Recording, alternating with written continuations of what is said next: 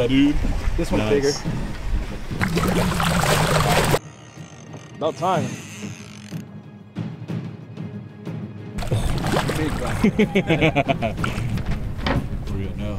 We are heading 8 miles offshore out of Sabine Pass, fishing the nearshore rigs, hoping to catch some huge fish. We're going to be taking a large assortment of baits, casting them under the rigs, casting big lures, hoping to land some monsters. I hope you're ready because this is going to be a sick video. I got an assortment of fish lab stuff here. This stuff I'm going to be using to go offshore. I'm going to take a few offshore trips this year. Exciting new content, but I think, man, I'm pretty sure the water is going to be super murky. I'm going to take some of these NOBNs here. The dark one, the purple here, because I know the jetty's gonna be dirty. I'm gonna go ahead and throw this into my big game soft plastic box here. We got a bunch of different soft plastics, mainly eels here from Fish Lab. Check out these beautiful eels. I'm gonna jig them at the bottom of the jetties, hopefully get something.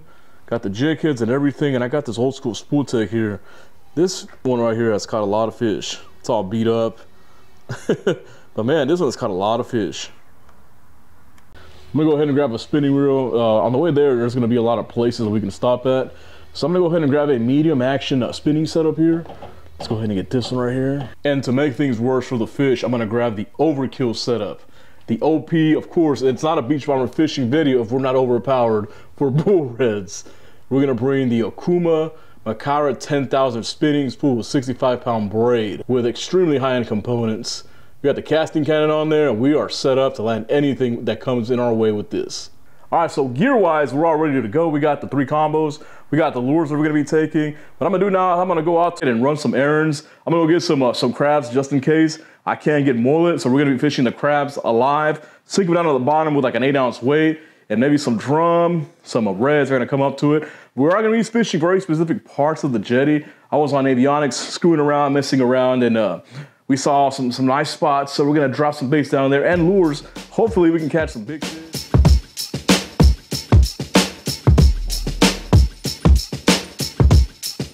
All right, before we leave, I gotta make sure that we can find crabs. I don't wanna go to the store and then there be no crabs. It's gonna be a waste of time, but I have my favorites on my phone. I got all the fiestas in my area. So we're gonna give them a call. This is something you always have to do because you don't wanna just drive around wasting time looking for crabs. See what we got here.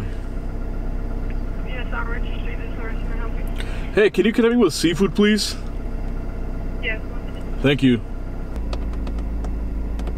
Because people are gonna look at me like I'm crazy when I walk into this place because nobody vlogs at Fiesta.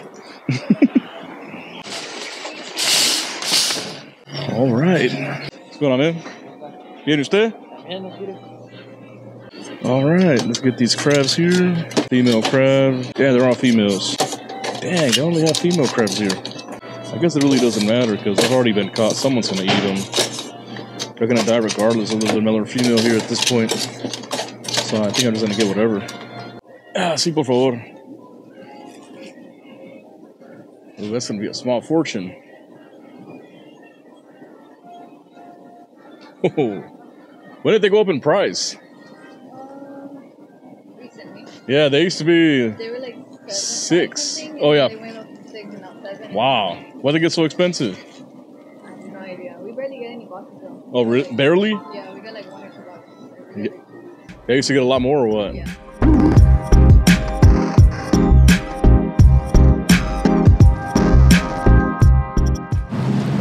You go today's captain. What's going on, guys? You got any coal? So these guys might have some, I guess, fish that they might want to give away, or he pointed out somewhere that way. You got any coal? You have any coal? Coal, like mullet. Here we go, we're on the way to the tip of the jetties. Hopefully we catch some fish out there. We might make some stops along the way to see what's going on, but the mission right now is to get to the tip of the jetty. We're gonna cruise the shoreline here to see if there's any bait. And if we look over, it looks like Armageddon out there. And here we go, guys, this is the dump. You've seen me make videos out here before. It was all trashed. There's like human bodies on the ground and everything. I don't know if you guys can see it, but that is the Louisiana Sabine jetty right over there.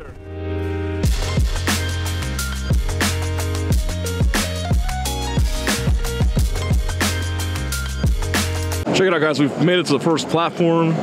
This is crazy. To me, it's very surreal. I've never been offshore. Finally found the spot. Awesome. Oh yeah. I don't even know how you can get up there. We got the Alijos 5 right here. We're gonna drop this down. Hopefully get something. Just want to find a some sort of make a leader real quick and drop that down. Oh, I haven't smelled more than a minute. Smells good.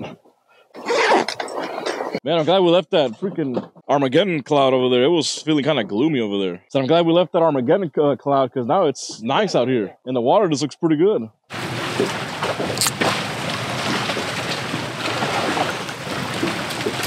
Perfect. Let it drop all the way down. It's about 40 feet here, so we should stop right about there.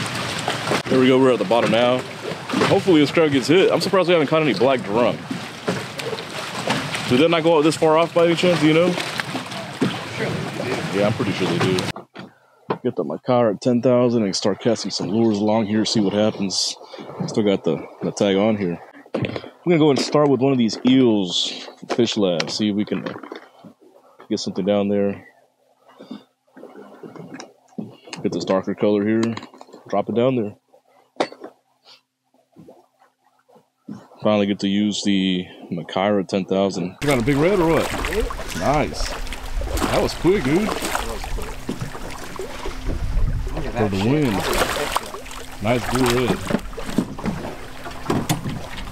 Is on the crab? Yeah.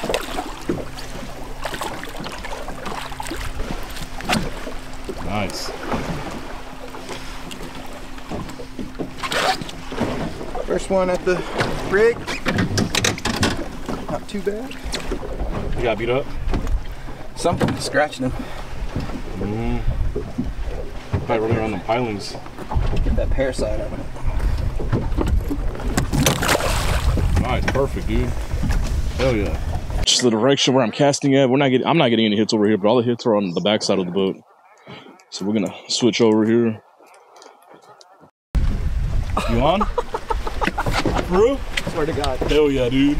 This one's nice. bigger.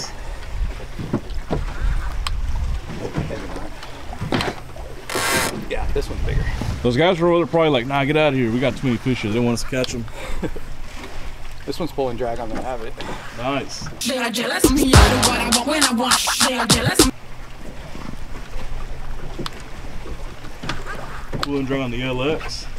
Here it comes. Oh, that's a big bull red. Dude, that is huge. That's a huge bull red. Let me get it for you. That is a tank, bro. That's definitely 45 plus. You think it's Matt? Oh, dude, look at that torso, dude. What a beast. What a beast. Look at that huge bull red. Wow. First 10 minutes we're here. Gee, dude, that's huge, man. We've been out here about an hour and the current has definitely changed. The boat was pulling out that way southeast, but now the current changed. Now the boat's going this way. And we're gonna see if we can cast out this way since the current's that way to see if we can get any hits because the bike completely stopped since the current changed. There's like a little eddy right there.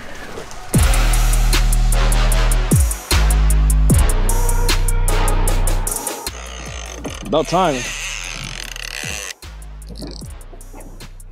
There we go.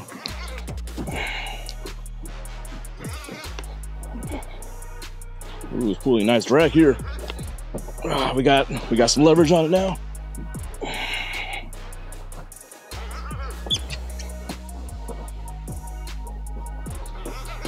That current is pulling him in, pulling him away pretty good. This big fish.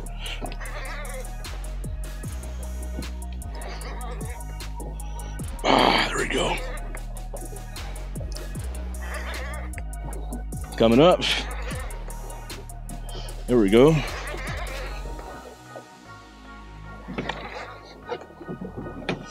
Start putting the brakes on it right here so it doesn't go under the rig.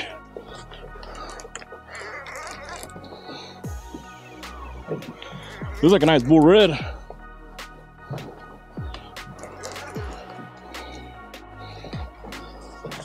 Yep. Nice.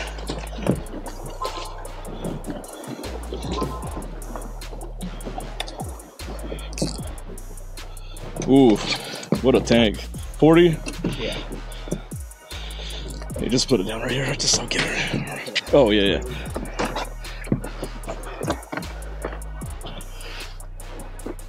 Probably another one of them 40s. Hell yeah. He's gonna let himself go. Yeah, that's what I was saying. Let me get this guy on camera real quick.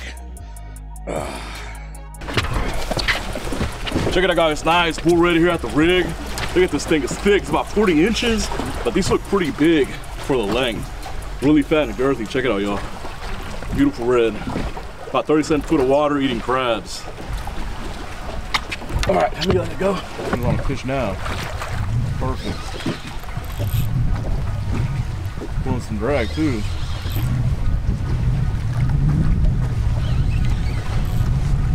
Never fails. Eat some pizza. Eat something and you'll catch a fish. Heading up close here. About 30 feet. We're on another fish here. On this third fish. Right now I'm gonna land it here. So right there. Nice copper.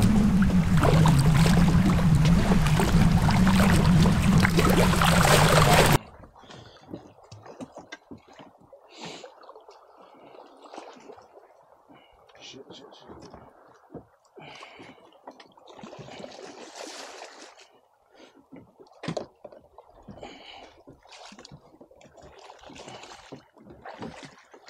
Oh, come on.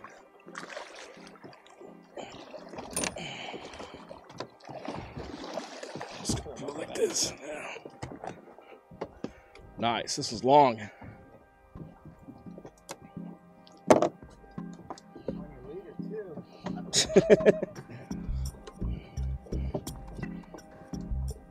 Perfect.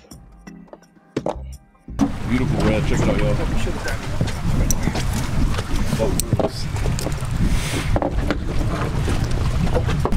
Look at all y'all, beautiful fish. Beautiful copper color out here. These offshore reds, obviously really nice and pretty. Check it out. Not blue like at the beach. Oh yeah. They're all beat up and brown when they're in Port Arthur.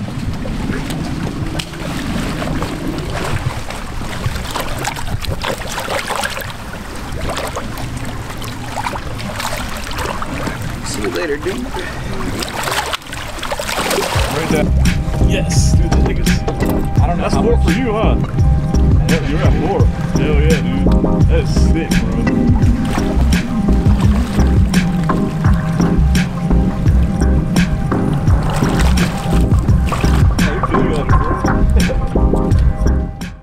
So which one do you want to go to now? I think I'm just gonna go to that small platform right there.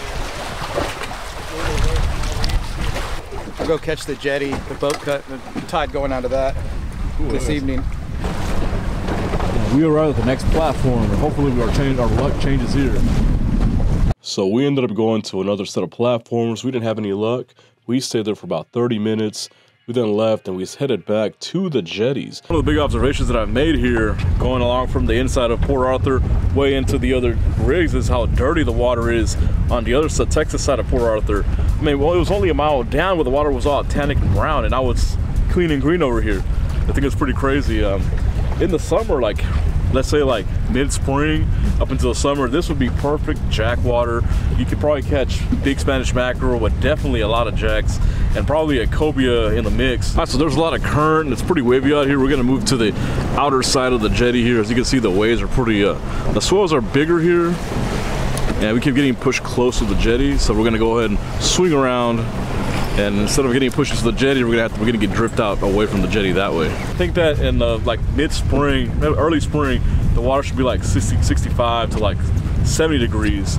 And then with this watercolor here, perfect. You can't get to these by foot? No. The water's much cleaner out here, dude. Yeah.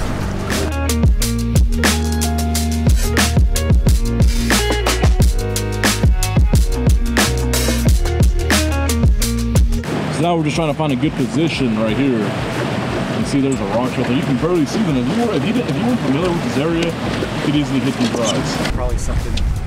It's a grouper. Too fucking Right, so we've arrived at our last destination at the boat cut, the Texas side of the Sabine Pass. We're gonna try this spot. Hopefully we can hook up to something. He's caught 4, I've caught 1. So right now he just got a really nice tug on a huge piece of oil like this big. So that was, he probably had a grouper on there.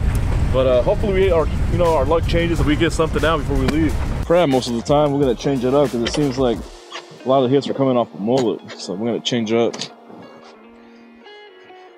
Get a nice chunk. Perfect. Nah, this is great. Hopefully something's hungry to eat this giant slab. A fish on it, felt like it. Oh yeah, there's definitely a fish on here.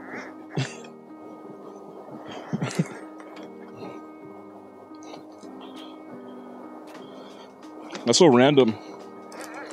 But oh, hell yeah, there we go. Yes. Yes. Try to bring it over this way. Well, I guess I'm gonna have to just go wherever it wants to go. Get this and then I'll get the fish.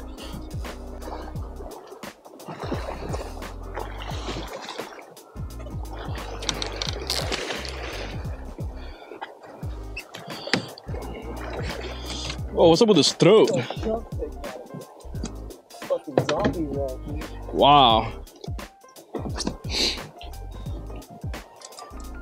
That's a pretty long one too. Dang.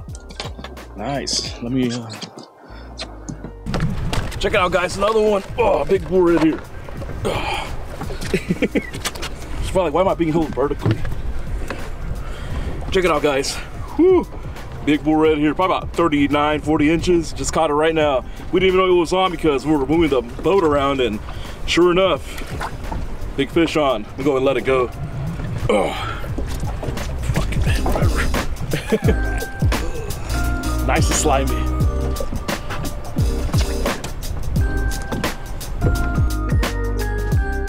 Trying to move these bogas. I want to give me some, but I don't know if I should get the 30 or the 60-pound ones. What do you... Perfect.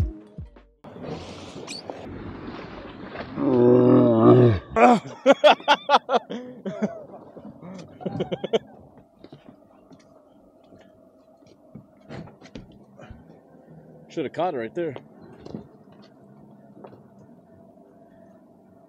Fucking redfish tailing right there. Was that what that was? Yeah. All right, let me. See him, see him? Yep. Wow. Is that a gar or a redfish? I think it's a black girl. Is it?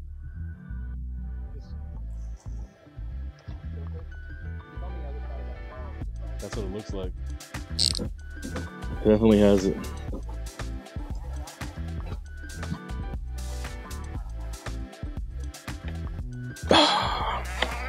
Oh, there we go. There we go. Oh, there's a lot of rocks down there. A lot. This is definitely a nice one. It feels nice. Dang, it went all the way over here. There we go. I don't know. I think it's a red. Yeah. Is it? Oh, it might be. Didn't feel too big. Dude, if it's like a 30-inch, I'm gonna keep it. I got a tag.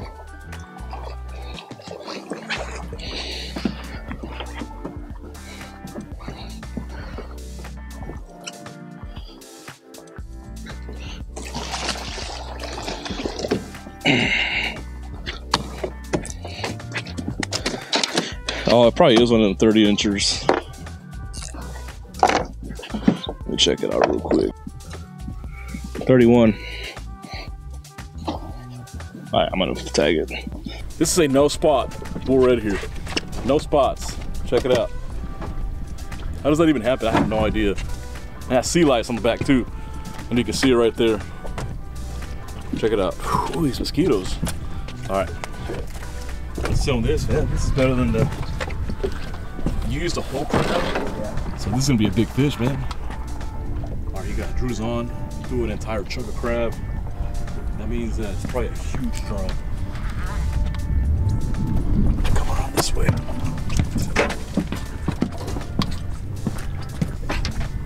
Where are you at now? Oh, I see. Perfect, man. I hope this is... There it comes. There it comes. big one.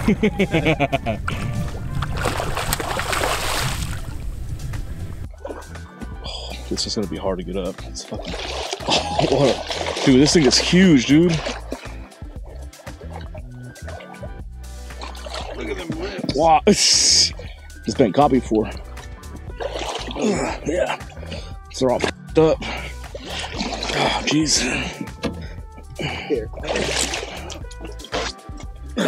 That's the fun part, lifting this huge. Beast, dude, that is huge, man. What a big drum, dude. You can't even put it in the entire frame. That's like 45 inches right there, man. You might.